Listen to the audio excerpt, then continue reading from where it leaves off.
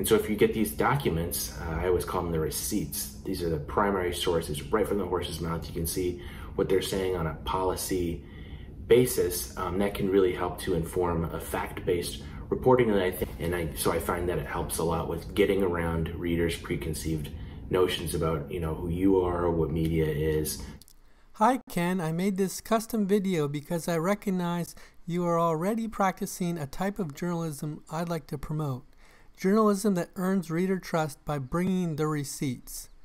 I'd like your feedback on a digital app I made that aims to help journalists showcase their receipts by enabling readers to inspect a quote's context without having to leave the original web page.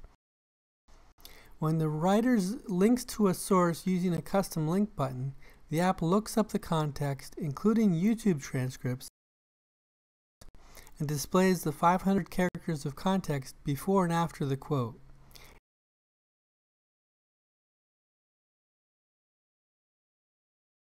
In addition to building reader trust, the app can also be used by writers to creatively enhance the reader's experience of sources they are already familiar with. I hope to pitch the app to Substack after I've gotten feedback from writers like you.